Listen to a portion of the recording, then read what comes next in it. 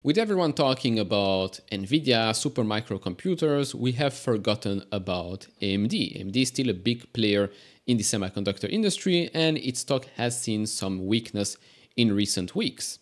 If you look at the state of the stock right now, the stock is up 15.66% year to date, has a forward PE of 47.7 times, market cap $275.5 billion. Now, as you can see, compared to its 5-year mean, it's quite more expensive right now on most of those metrics other than price earnings to growth. That means that right now the expectations are that earnings profitability of the business will start to accelerate quite fast. If you look at the current average analyst price target, that sits at $196, representing 15%, a bit more than 15% upside from the price we're at today. Now, if you look at the performance of the stock in the last month, it's down close to 18%. It's actually down a bit more than that since the highs of this year, closer to 30%. Now, if we look at what the analysts are expecting for the coming fiscal years, you can understand why that price earnings to growth ratio was quite low. If you look at fiscal year 2024, sales growth of just 13.4%, but EPS growth 35.4% year over year. That's because last year wasn't such a great year with regards to EPS. Then moving into fiscal year 2025 and 2026, you then have a reacceleration of sales growth over 20% for both fiscal years, and then EPS continuing to grow quite fast, 50% in fiscal year 2025, and then another 31% or so in fiscal year 2026. So why exactly has there been some weakness in AMD stock since it reached over $200 not so long ago? Well, we're going to discuss that in just a second. If you enjoy this type of videos, leave it a thumbs up, subscribe if not, we really appreciate that. Want to support me even further, do check out the link down in the description and in the pinned comment to get a top 10 best stocks to buy now, or go to fool.com/couchinvestor. Thank you very much. Now, last quarter, if you need a small reminder, we're going to have, by the way, earnings on May the 1st, I believe. So this was Q4's result. Data center net revenue increased 38% year over year. Operating income was up 50% year over year. It's also up quarter over quarter. Client net revenue up 62% year over year, and operating income up 136% year over year, but down 61% quarter over quarter. With regards to the gaming segment and the embedded, we've seen some weakness in that. So gaming net revenue was down 17% year over year, operating income down 16% year over year. And with embedded, of course, we had a huge increase with the acquisition of Xilinx. Now here down 24% year over year for net revenue and 34% year over year down for operating income. If we look at the guidance for the upcoming quarter, so for Q1, they expect revenue to be around $5.4 billion with gross margin of around 52%, which is a bit higher quarter over quarter, but net revenue will be down quarter over quarter. Q1 usually a weaker quarter. Now, of course, we know that the PC market has seen some weakness for quite a while. We also know that a lot of focus is on the data center side of things, right? NVIDIA takes most of the market, but there is some hope that AMD and even Intel, although Intel still lagging behind, are going to start taking some market share, especially with AMD, with their newest chip. Maybe that's one of the reasons why the stock got hit. Let's have a look at the recent comments from some analysts. So an analyst at Citi said that March notebook shipments were well above expectations. Notebook shipments were up 44% month over month, more than double the 21% rise that was expected due to the pull-in demand and new model launches. The analyst has a buy rating on AMD and a neutral rating on Intel. The strength in March aided overall first quarter shipments, which were down 5% quarter over quarter, well above Citi's estimate of a 12% decline and a normal seasonal decline of 17%. The better than expected notebook sales are seen as good news for both AMD and Intel and should result in upside in PC processor sales for the period. Remember, Intel's guidance for Q1 was extremely weak.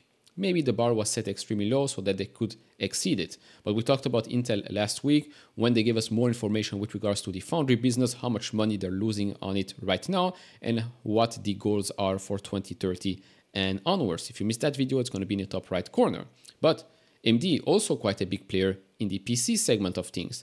Gaming PCs, laptop, you name it. I do still think that this is just the beginning. I think that towards the second half of this year and onwards, we're going to see way more AI PC, AI products coming to the market. A huge refresh cycle will start, especially with Windows 12 releasing as well. And I think players like AMD and Intel will benefit from that. Now again, we still need to see some strength with regards to the data center side of things, because that's where all the attention, all the hype, and maybe all the money is focused on. Then with regards to a comment from an analyst at Wells Fargo, so the focus on AMD is squarely on upside related to its MI300X accelerator chips. They see a path towards AMD generating $8 billion in revenue from the chip, up from $3.5 to $4 billion.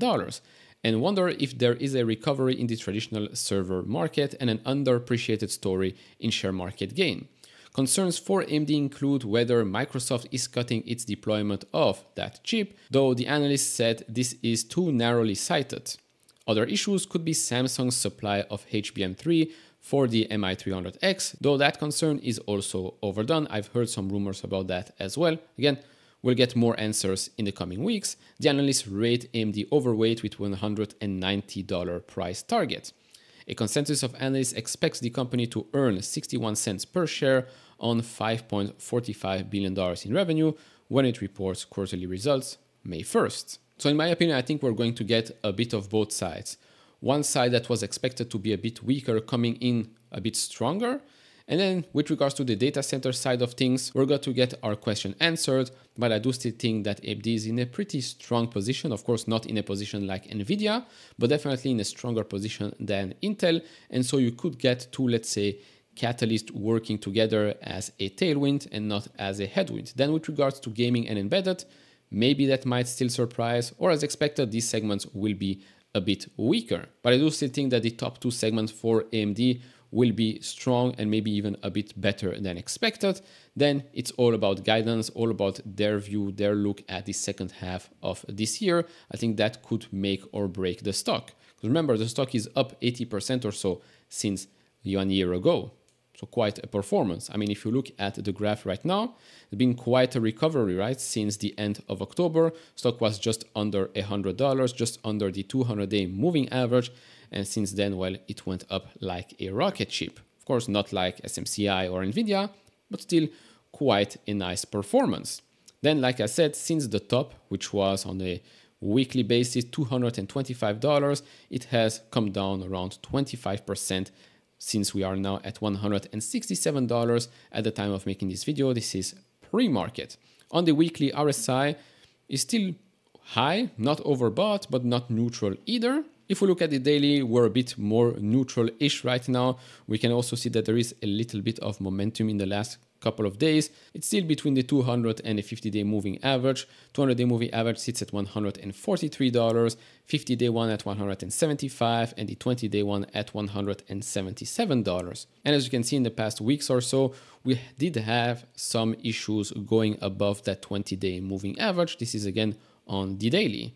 But like I said, with earnings season starting quite soon, we're going to get quite some volatility in the market. One company can dictate what other stocks will do if it's in the same sector, or even if it's in a sector that is remotely related to one other business.